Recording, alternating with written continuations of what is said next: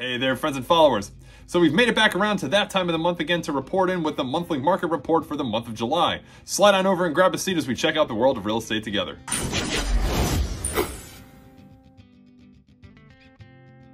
So yes, as always, welcome back.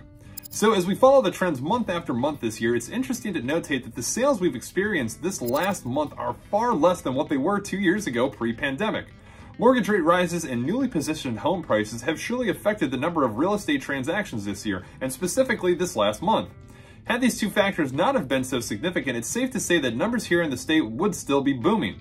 The level of interest here in the state of Florida continues to remain high, both for not only first-time home buyers, but those looking for a residence to use for vacations as well.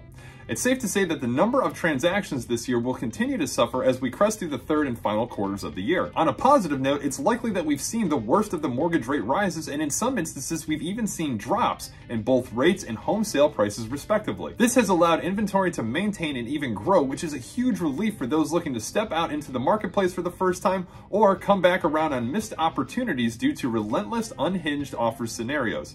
With that being said, let's take a look at our local marketplace numbers. Looking at single-family home sales for the Ocala, Marion County area for the month of July, starting of course with closed sales.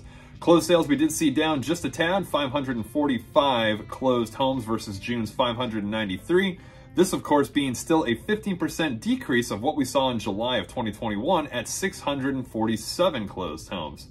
Total sales volume we did see down just slightly, $194 million versus June's $200 million. Average sale price as a whole, we did see up a little bit, $357,000 average sale price versus June's $338,000.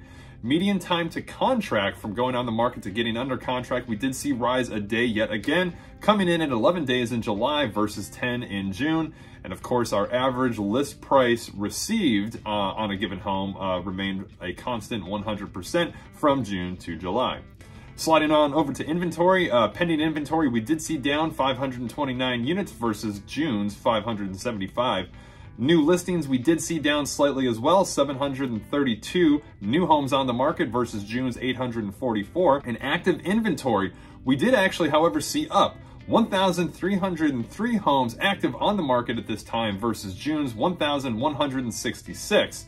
And this being, check this out, a 57% increase of the homes that we saw on the market this time, July 2021, at only 825 homes.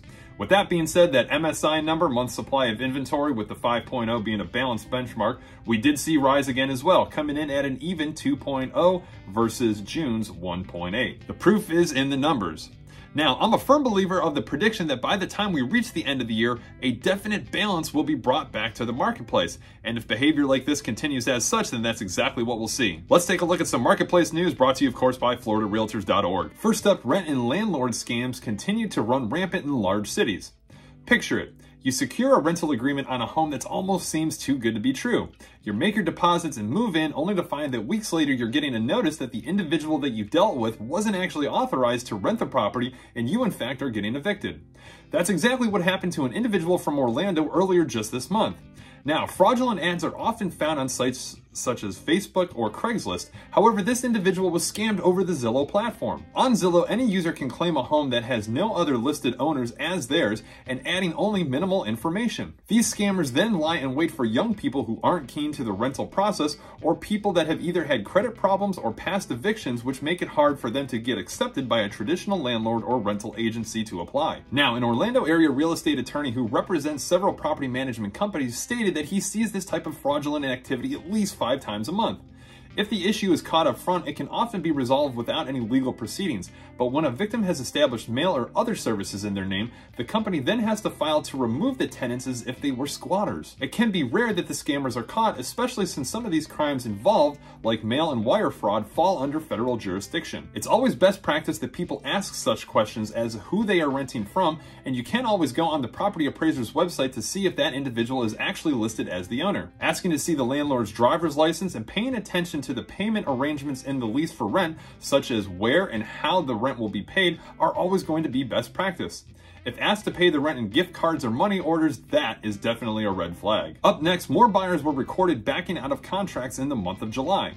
Now, across the nation, roughly 63,000 home purchase agreements fell through in the month of July, or 16.1% of homes that went under contract that month, according to a report by Redfin. This number being up from a rate of 15% in the month of June and 12.5% year to year. An increase in backouts provides evidence of a changing market. In some cases, we see that buyers who started their search months ago may no longer qualify for a mortgage purchase at the price that they went under contract with. Or frustrated buyers may have made an impulse decision and then regretted it as more listings have come to the market, or in some cases feel that they've gained more power after a seller has refused to negotiate requested changes. Now, out of the top 10 cities according to the report, Florida saw 5 cities make the list, with Deltona, Palm Bay, Orlando, Lakeland, and Jacksonville coming in at the number 1 spot with a 29.3% of buyers having backed out in the month of July. With homes sitting on the market longer now, buyers are realizing that they have more options and more room to negotiate. Repairs, concessions, and contingencies are all coming back, and if the sellers say no, those buyers are backing out and moving on because it's likely that they'll find that option somewhere else. Some buyers do remain skittish because they are afraid of a possible recession that could cause home prices to drop.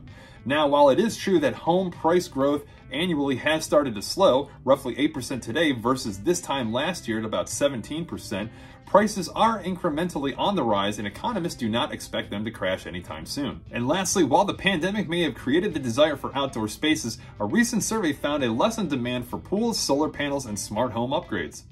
After the release of the 2022 home design report by the remodeling platform Fixer, 47 home designers were surveyed, and 98% citing natural light as their clients' most preferred home feature, followed by home offices and usable outdoor spaces. Home amenities such as swimming pools, solar panels, and smart home features were cited by just 18%, 20%, and 43% respectively.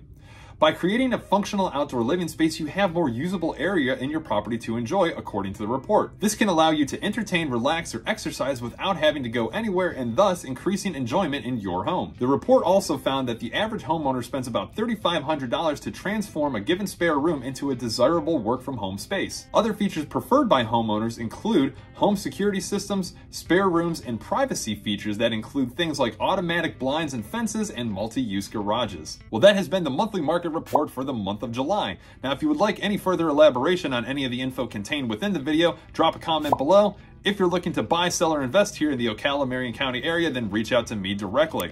You guys know the drill. Slide on over to the page and give it a like and subscribe to stay up to date when great content like this is released. As always, thanks for tuning in and checking out the videos. We'll catch you on the next.